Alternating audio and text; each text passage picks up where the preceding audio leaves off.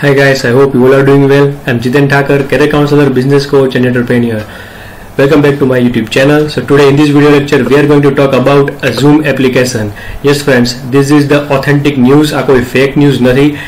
If you are a user of Zoom application, then please be aware, be careful because it is not safe. So either you can uninstall it, otherwise stop using Zoom application. જોઈએ છીએ કે આવું statement શા માટે આવે છે, શા માટે Zoom એપ્લિકેશન સેફ નથી. આવું ઇન્ડિયન ગવર્મેન્ટ કહે છે ફ્રેન્ડ્સ. આ કોઈ પ્રાઇવેટ સંસ્થા કે કોઈ બીજી પ્રાઇવેટ ઓર્ગેનાઇઝેશન નથી કહેતી કે કોઈ બીજા દેશ નથી કહેતા. આપણું જ કન્ટ્રી, આપણી જ ગવર્મેન્ટ કહે છે. તો જોઈએ છીએ કે શા માટે આવું કહે છે. એ પહેલા એક કોટ જોઈ લઈએ. Walk slowly but don't walk backward. એટલે કે ફ્રેન્ડ્સ, તમે કદાચ ધીમે ધીમે પ્રગતિ કરશો તો ચાલશે, પણ તમારી અધોગતિ તો ન થવી જોઈએ. સિમ્પલ બીજો મિનિંગ એ નીકળે છે કે slow progress is better than no progress. બરોબર છે ફ્રેન્ડ્સ? તો પ્લીઝ કીપ મૂવિંગ ફોરવર્ડ.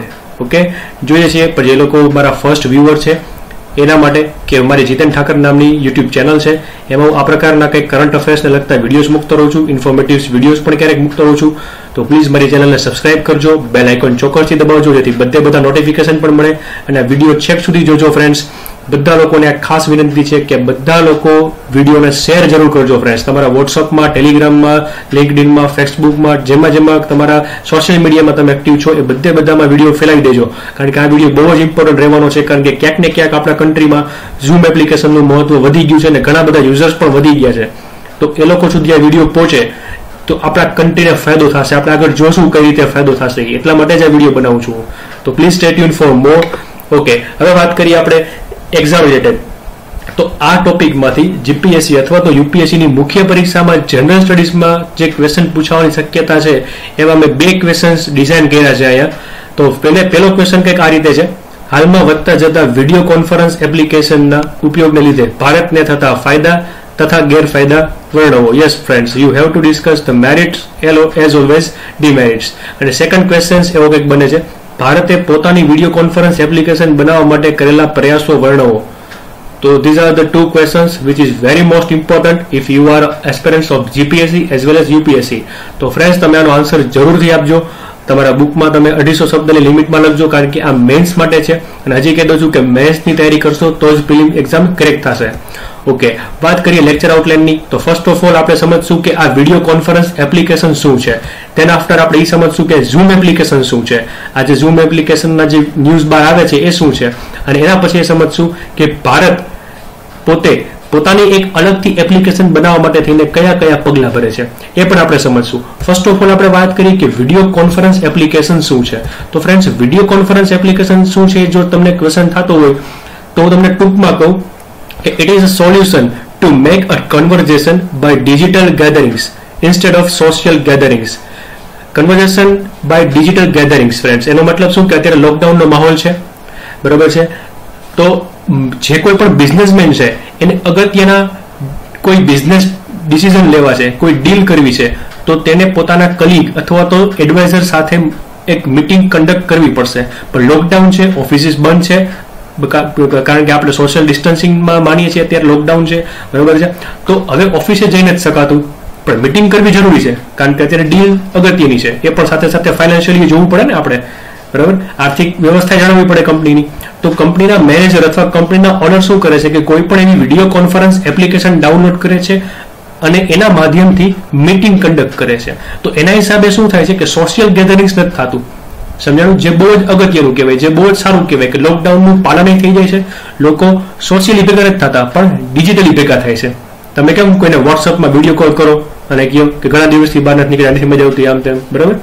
તો એ રીતનું કે સોશિયલ ગેધરિંગ્સ નહીં પણ ડિજિટલ ગેધરિંગ્સ. તો એના માટેનું કોઈ મીડિયા હોય તો એ છે વિડીયો કોન્ફરન્સ. હું વિડીયો કોલની વાત નથી કરતો, આઈ am talking about video conference કે જેમાં 2 થી વધારે વ્યક્તિ હોય અને કંઈક ઇમ્પોર્ટન્ટ ડિસિઝન્સ લેવાતા હોય.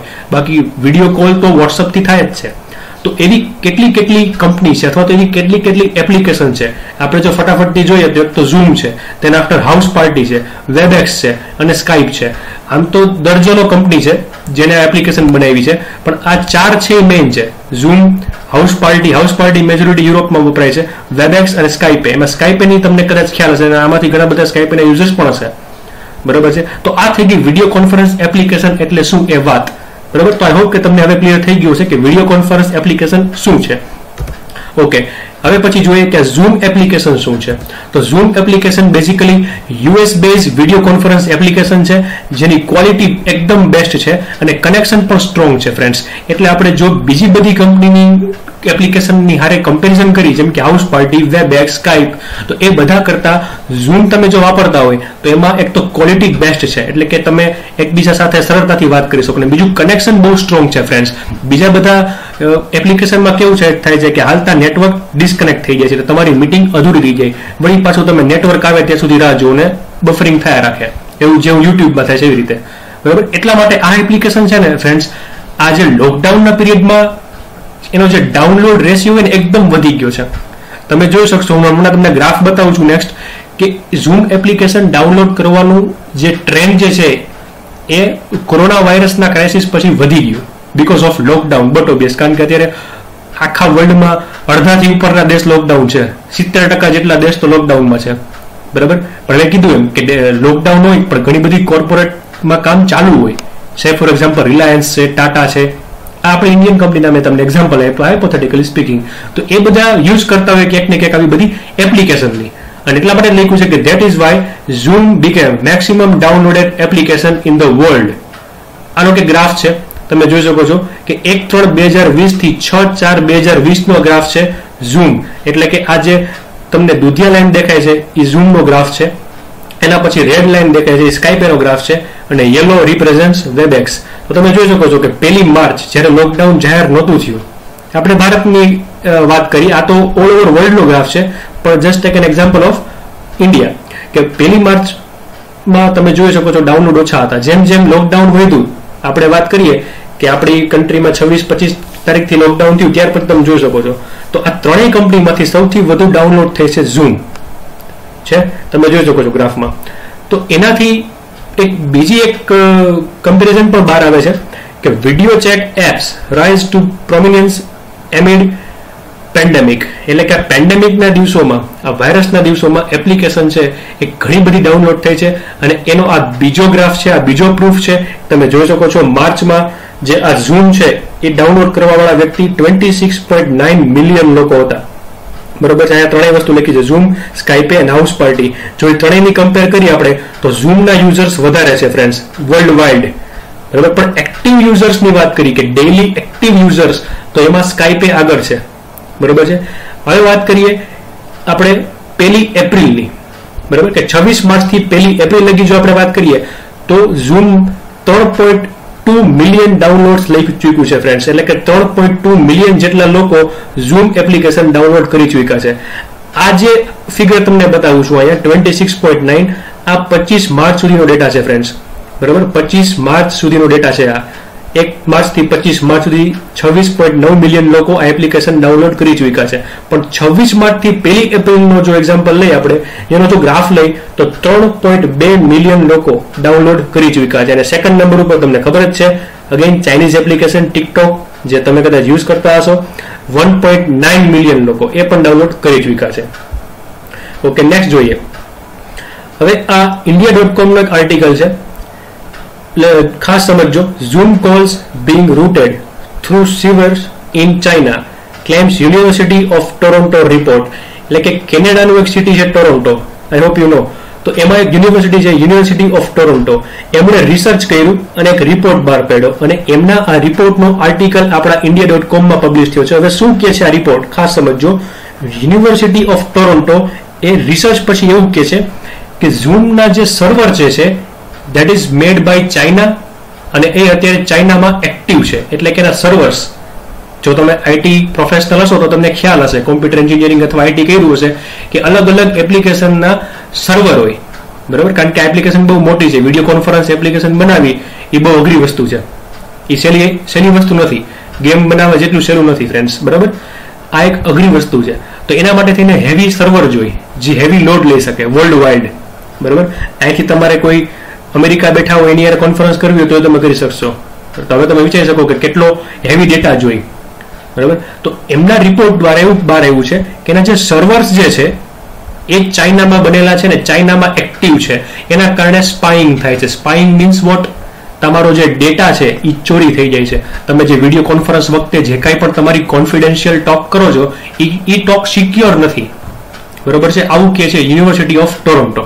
હવે એના આન્સરમાં ઝૂમ એપ્લિકેશન શું કહે છે કે response to research from university of Toronto citizen lab, ટોરોન્ટોની આ લેબ છે સિટીઝન લેબ, એમાં આ રિસર્ચ થયું હતું. હવે ઝૂમ એપ્લિકેશન સામે જવાબ આપે છે અને એમાં એવું કહે છે કે જીઓ ફેન્સિંગ અને મીટિંગ એન્ક્રિપ્શન કરવામાં આવશે જેથી આ એપ્લિકેશન સેફ થઈ જાય. તમે પોઝ કરી અને આખો આ જે ડાયલ બોક્સ જે છે એમાં વાંચજો તમે શું લખ્યું છે કે જીઓ ફેન્સિંગ અને મીટિંગ એન્ક્રિપ્શન કરવામાં આવશે જેથી કરીને ડેટા સેફ રહે.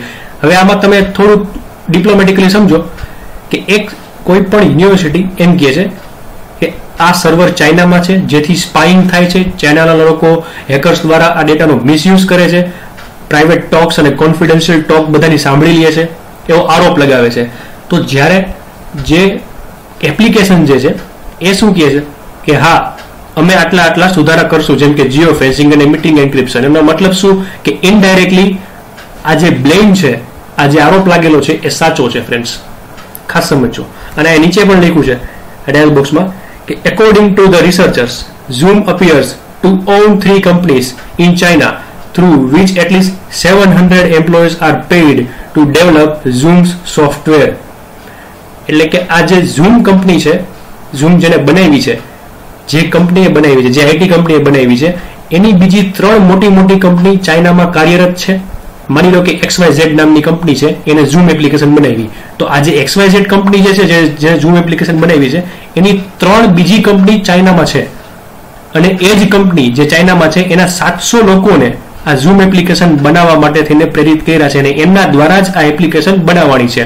ભલે છે US બેઝ પણ બનાવી છે ચાઇનાએ. ધેટ મીન્સ વોટ કે ચાઇના પાસે કંટ્રોલ છે આ એપ્લિકેશનનો, સમજો.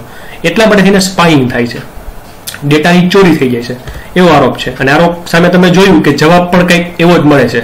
તો હવે જોઈ કે India step to make on application, પણ એ પહેલા કયા કન્ટ્રીએ આ એપ્લિકેશનને બેન કરી. તેમાં ફર્સ્ટ નંબર ઉપર આવે છે Taiwan. Taiwan બેન્સ government use of zoom over cyber security concern.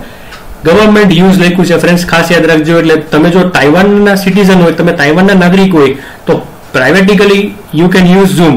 But જો તમે ગવર્મેન્ટ એમ્પ્લોય છો અથવા તો ગવર્મેન્ટ સેક્ટરમાં તમે કામ કરો છો, કોઈ પણ મંત્રાલયમાં તમે મંત્રી છો તાઇવાનમાં, તો તમે ઝૂમ એપ્લિકેશન યુઝ નહીં કરી શકો, કારણ કે it is band by તાઇવાન્સ government. Okay friends, જો હવે આપણે વાત કરીએ આપણા કન્ટ્રીની, તો આ ધ હિન્દુનું આર્ટિકલ છે, લખ્યું છે કે zoom is not a safe platform says MHS advisory. એટલે કે હવે ભારત પણ કહે છે, ભારતની મિનિસ્ટ્રી પણ કહે છે, મંત્રાલય પણ કહે છે, મિનિસ્ટ્રી ઓફ હોમ અફેર્સ દ્વારા પણ ઇમ્પોર્ટન્ટ સ્ટેટમેન્ટ બહાર આવે છે કે zoom is not a safe platform. જોઈએ આપણે નેક્સ્ટ. તો use of zoom application in Indian government, એટલે કે ભારત સરકારમાં પણ ઝૂમ એપ્લિકેશનનો વ્યાપક પ્રમાણમાં ઉપયોગ થાય છે. એનું જો પ્રૂફ તમારે જોતું હોય તો હિયર ઇઝ ધ પ્રૂફ. તમે જોઈ શકો છો કે રાજનાથ સિંહ જે છે એ ચીફ ઓફ ડિફેન્સ સ્ટાફ છે, એની સાથે વિડીયો કોન્ફરન્સથી વાત કરે છે. Because of lockdown, social distancing જાળવવા માટે થઈને વિડીયો કોન્ફરન્સનો ઉપયોગ વધી રહ્યો છે, મેં કીધું એમ. તો સરકારી કર્મચારીઓ અને સરકારી અધિકારીઓથી લઈ અને આપણા મંત્રાલય સુધી બધા જ લોકો અત્યારે ઝૂમ એપ્લિકેશનનો ઉપયોગ કરતા થઈ ગયા છે. તમે જોઈ શકો છો કે વ્યાપક પ્રમાણમાં ઉપયોગ થાય છે અને આ ઝૂમ એપ્લિકેશનનો વિડીયો છે. જોઈએ હજી એક એક્ઝામ્પલ જોઈએ. ઇકોનોમિક ટાઈમ્સ પણ કહે છે, આ બીજો એક એક્ઝામ્પલ છે કે ઇકોનોમિક ટાઈમ્સ દ્વારા પણ આ મેટર બહાર આવે છે કે security concern with video conferencing application zoom during BARC's media briefing. BARC નું ફૂલ ફોર્મ ફ્રેન્ડ્સ જોઈ લેજો, બ્રોડકાસ્ટ ઓડિયન્સ રિસર્ચ કાઉન્સિલ. તો આ BARC ની જે મીટિંગ હતી, જે બ્રોડકાસ્ટિંગ રિલેટેડ મીટિંગ થવાની હતી, એ મીટિંગમાં જે વાતચીત થઈ એ બધી વાતચીતને હેક કરીને માહિતી લીક કરી દેવામાં આવી છે. આ એક આરોપ છે ફ્રેન્ડ્સ, ખાસ સમજો કે આપણા જે BARC જેવું જે અગત્યનું જે સેક્ટર છે એની વાત પણ લીક થઈ ગઈ બીકોઝ ઓફ ઝૂમ એપ્લિકેશન, કારણ કે સેફ નથી, એમાં કોઈ સેફ એન્ક્રિપ્શન નથી અને જીઓ ફેન્સિંગ નથી. એટલા માટે તમે જીઓ ફેન્સિંગ કરશે, મેં તમને આની પહેલા થોડાક મિનિટના જે લેક્ચર્સ હમણાં ગયા એમાં મેં તમને કીધું, બરાબર છે. તો જોઈએ છીએ આગળ. Over 5 lakh zoom accounts have been hacked and sold on the dark web report. કે 5 લાખ જેટલા ઝૂમના એકાઉન્ટ હેક થઈ ગયા અને એ માહિતીને વેચી નાખવામાં આવી અને ઘણા એકાઉન્ટ એવા છે કે જે ફ્રીમાં એની માહિતી શેર કરવામાં આવી અને ઘણા એકાઉન્ટ એવા છે કે જેની માહિતી ₹1 કરતા પણ ઓછા ભાવમાં વેચવામાં આવી. તમે જોઈ શકો છો અહીંયા પ્રૂફ તરીકે. These accounts are reportedly being sold for less than ₹1 each and in some cases they are being given away for free. એટલે કે અમુક માહિતી ફ્રી લીક કહે છે હેકર્સ દ્વારા અને અમુક માહિતી હેકર્સ દ્વારા ₹1 કરતા પણ ઓછી કિંમતે વેચવામાં આવી છે. તો હવે આપણે જોઈએ ભારતે શું પગલાં લીધા. તમને એવો ક્વેશ્ચન થાય કે તો શું ભારત પાસે પોતાની વિડીયો કોન્ફરન્સિંગ એપ નથી? ના, નથી. બરોબર છે. અને એના માટેનું આ એક સોલ્યુશન છે. Government announce innovation challenge four video conferencing solution. એટલે કે તમે જોવો છો કે આ એક 13 થી 14 તારીખનો કંઈક આર્ટિકલ છે. એમાં એક ઇનોવેશન ચેલેન્જ નામનું એક પોર્ટલ લોન્ચ કર્યું છે સરકારે, જેમાં અલગ અલગ જગ્યાએથી લોકોને ઇન્વાઇટ કરવામાં આવશે અને એક જાતની સ્પર્ધા રાખી છે ફ્રેન્ડ્સ કે ભારતના આઈટી પ્રોફેશનલ્સ, કોમ્પ્યુટર પ્રોફેશનલ્સ, એન્જિનિયરો ભેગા થઈ અને એક એપ્લિકેશન બનાવે વિડીયો કોન્ફરન્સ માટે જે ભારતની પોતાની હોય. બરાબર, એટલે મેક ઇન ઇન્ડિયાનો પાર્ટ કહી શકાય. તો ભારતમાં બનાવેલી હોય તો સુરક્ષિત હોય. તો એના માટેનું આ એક અગત્યનું એક સાહસ કહેવાય મિત્રો. તમે જોઈ શકો છો innovation challenge four development of video conferencing solution. હવે તમને એમ થાય કે આ એપ્લિકેશન માટે જે પાર્ટિસિપેટ આવશે એમાંથી સિલેક્ટ કેમ કરશે છેલ્લે કે લાસ્ટમાં કોણ એપ્લિકેશન બનાવશે? તેનું સ્ટેજ 1 આપણે જોઈ તો સ્ટેજ 1માં શું થશે કે જે લોકોએ પાર્ટિસિપેટ કર્યું હશે એમાંથી 10 ટીમને સિલેક્ટ કરવામાં આવશે અને 10 ને 10 લાખ રૂપિયા આપવામાં આવશે એક ફંડ તરીકે. કારણ કે એપ્લિકેશન ડેવલપમેન્ટ કરવી ઇટ્સ અ લેન્ધી પ્રોસેસ. એમાં આવી એપ્લિકેશન તો ખાસ. બરાબર, આ કાંઈ સીધી સાદી એપ્લિકેશન નથી કે તમે લેપટોપ લઈને બેસી ગયા અને એક દિવસમાં એપ્લિકેશન બનાવી નાખી. ના, બરાબર. આના માટે તેને ઘણા બધા હેવી સર્વર જોઈએ, જેમ મેં તમને હમણાં પહેલા થોડીક મિનિટ પહેલા કીધું. બીજા સ્ટેજમાં શું થશે ફ્રેન્ડ્સ? તો બીજા સ્ટેજમાં આજે 10 જણા સિલેક્ટ થયા છે એમાંથી પણ 3 લોકોને સિલેક્ટ કરવામાં આવશે અને એ ત્રણેયને 20 લાખનું ઇનામ આપવામાં આવશે. ઇનામ મીન્સ કે એક ફંડ આપવામાં આવશે, જે એમ કહેવાય ને કે ખર્ચો. અને લાસ્ટ સ્ટેજમાં શું હશે કે એક ટીમને સિલેક્ટ કરવામાં આવશે અથવા તો એક વ્યક્તિને સિલેક્ટ કરવામાં આવશે ફાઇનલી, જેને એપ્લિકેશન સારી એવી બનાવી હશે અને એને 1 કરોડનું ઇનામ આપવામાં આવશે.